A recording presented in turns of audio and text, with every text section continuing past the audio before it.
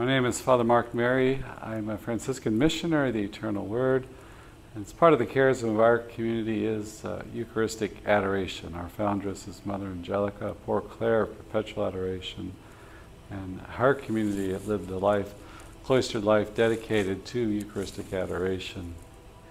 The Poor Clares of Perpetual Adoration, they are a special inspiration for everyone, I think, in their life of adoration, to put Jesus at the center of our life. They do it very concretely in Eucharistic adoration. I think lay people, though, might not have the time for that, obviously, as much as a cloistered nun, but the same truth is there, that we all have to put Jesus at the center. He's the center of the kingdom. He's the center of our life. And we can live that out in a concrete way in adoration, asking God for strength. I'm here with a statue of St. Anthony. The Franciscan tradition is one of great respect and honor, and St. Francis himself spoke beautifully about the Eucharist and its importance in our life. You know, that we are to have great reverence, that this is the most sublime of mysteries. And we learn humility, we learn even poverty from Jesus coming to us under the form of bread and wine in the Eucharist, dispossessing himself of everything and just being humbly present in our life in such an extraordinary way. We as Catholics can go to Mass, receive Him. We can spend time in adoration after Mass, or during the week, as part of our personal piety and prayer life. And there's so much strength to be gathered from just being in His presence, just sitting in His presence, and just talking to Him, just bringing the inside out in our life and just communicating Him, telling Him our joys, our sorrows, our hopes, our fears, enjoying that strength from Him. I remember years ago, I had a conversion experience at the end of college, and I went back home. I was working, I was in my parish, and a group of us started a young adults group. And I remember I wanted to share this kind of new discovery in my life of adoration. And it was largely through Bishop Sheen and some of the talks he would give to priests about the importance of the Holy Hour. And I started doing that myself. We were blessed to have an adoration chapel in my parish. But I remember wanting to share this with my friends.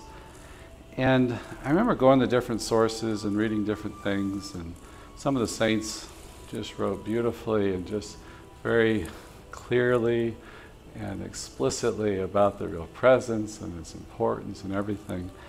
But when I found the text in the scriptures of John 6, I thought that was the most powerful teaching, right? Because that's the Word of God. That's going to have a special efficacy for us when we read it, when we reflect on it.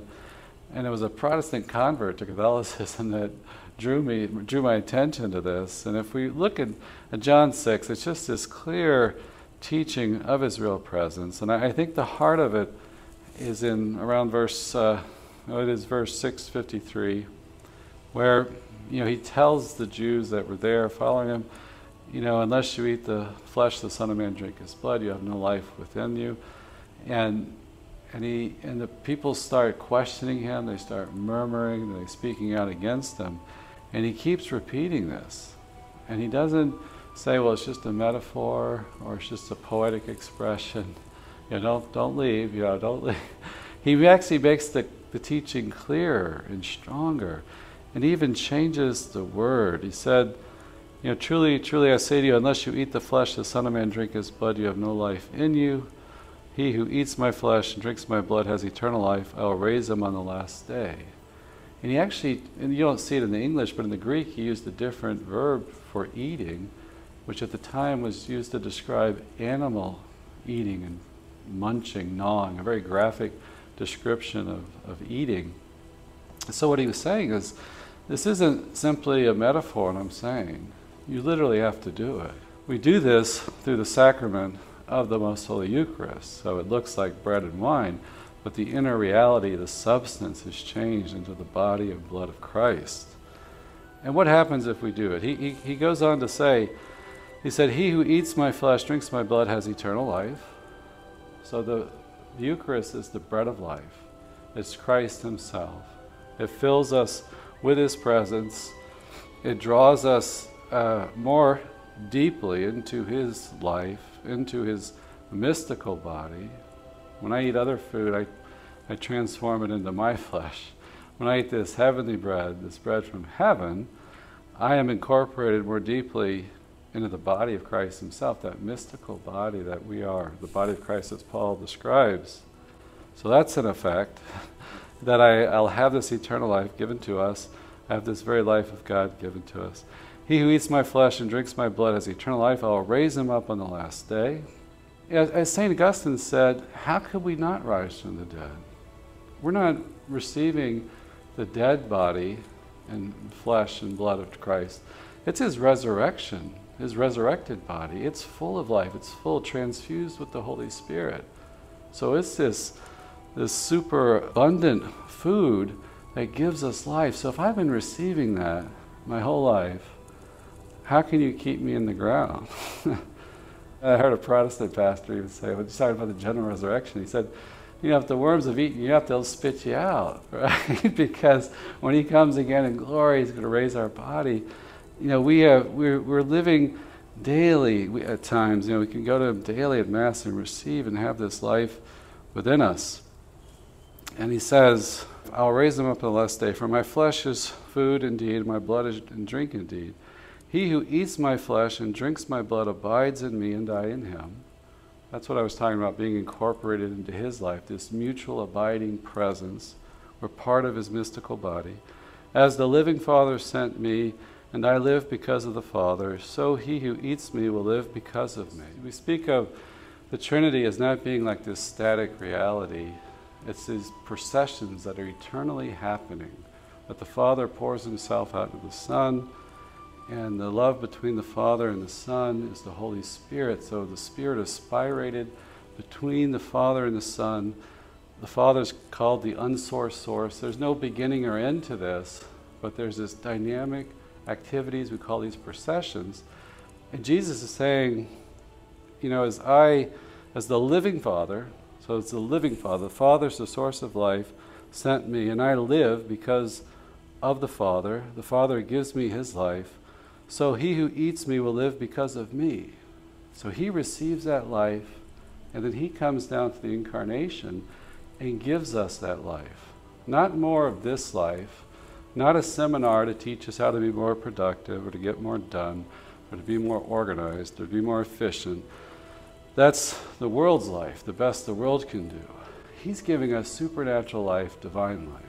He's giving us a life of charity, a life that we can have mercy and forgiveness towards others, and we can love one another. We can act on a divine plane. You know, we can love with his love. You know, marriage is an image of this. You can have this permanent bond that's formed that, you know, for the entirety of our life, we commit to this person, to love this person in the marital bond.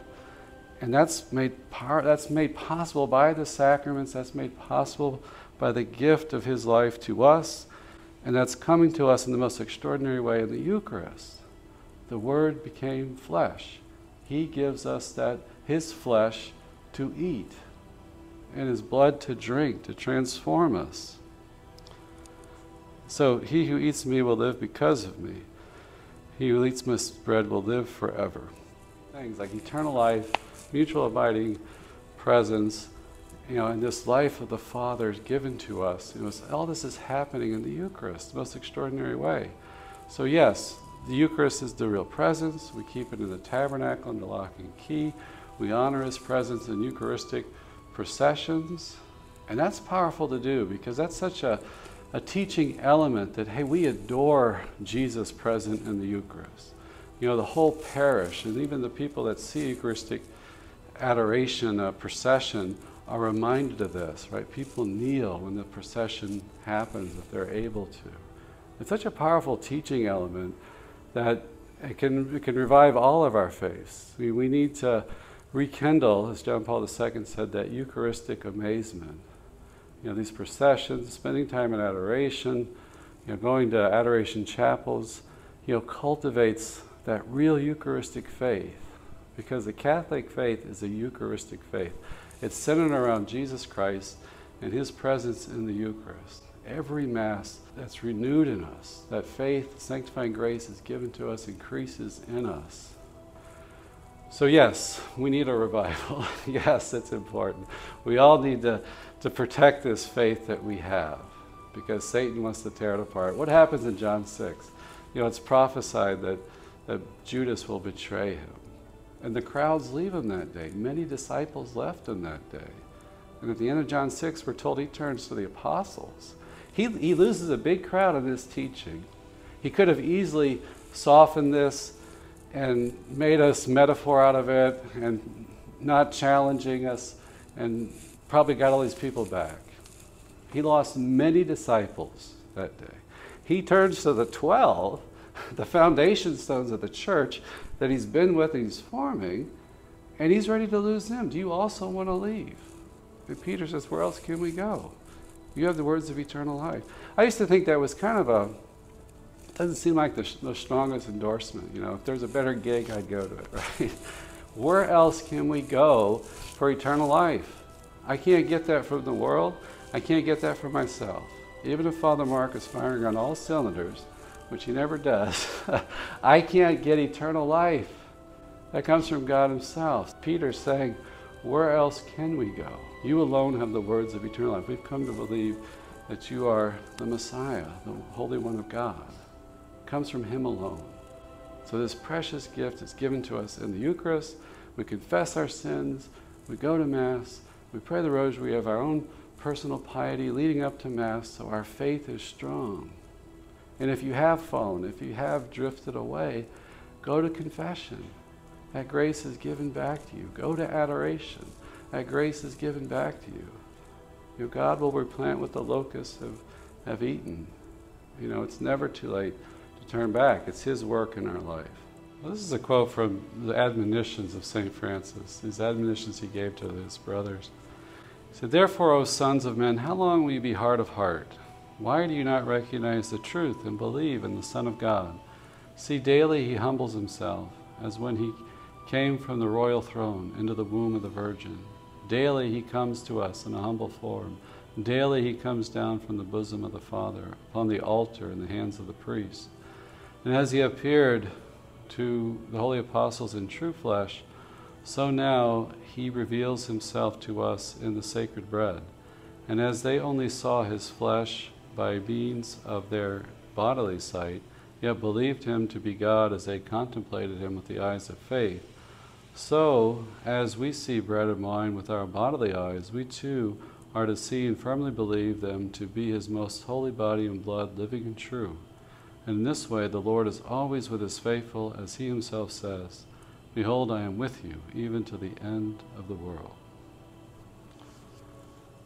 So we see the humility of Christ, becoming flesh, becoming man, and that logic of that incarnation, that humility is continued in the Eucharist. He comes to us under the most simple outward signs of bread and wine, something very common, and yet he's truly there. His presence is there. It helps us, to have humility ourselves, not to be afraid to approach him.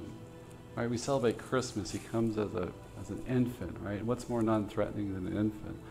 What's more non-threatening than, under the Eucharist to us? And the sacraments have a way of humbling us. We submit to baptism. Water's poured over our head. We confess our sins. That's a humbling thing. We come and kneel in adoration. That's a humbling thing. Hopefully we can imitate the humility of Christ in our Eucharistic devotion, in our sacramental practice of confession. And one of the titles of the Eucharist is it's the bread of immortality. It's the medicine of immortality. It's a great source of hope for us that, by living a sacramental life, by practicing our faith, by living our religion, that we can have this assurance of perseverance, that he is working in us. Not assurance in myself and my own strength, but I'm receiving his life. So we shouldn't be afraid to come. I hear that all the time as a priest. I could never go to church. I'm not holy enough to go to church. And none of us are. We have to repent of our sins. We have the beautiful sacrament of reconciliation. We can repent of sins.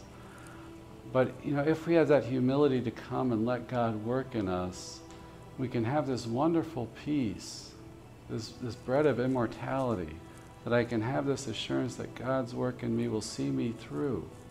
That's the big thing, I think. We're told in the scriptures in Isaiah that, fear not, O Israel, I have redeemed you. You are mine. I call you by name. It's a beautiful, we just read that on the Feast of the Immaculate Conception. You are mine. You are mine. I have redeemed you. I've called you by name. And the Eucharist is reaching down into our life. We're receiving Him, and He's taking possession of us. He's giving us strength to get to heaven, to bring us to heaven, joined to Him as He ascended into heaven, and we united to Him in the mystical body, we're brought to heaven. I need some kind of assurance, I need some kind of strength that's not my own to do that. And the Church as a mother is feeding us this. Our Lady is helping us to persevere. The sacraments are helping us to persevere. So yes, we have hope in a broken, sinful world. We live in a broken, sinful humanity. We have hope because we're receiving this bread of life. I'm repenting of sin, and God's working in me. May we have that faith and humility and come to Him in the Eucharist. That's our source of strength. May God bless you, the Father, and the Son, and the Holy Spirit.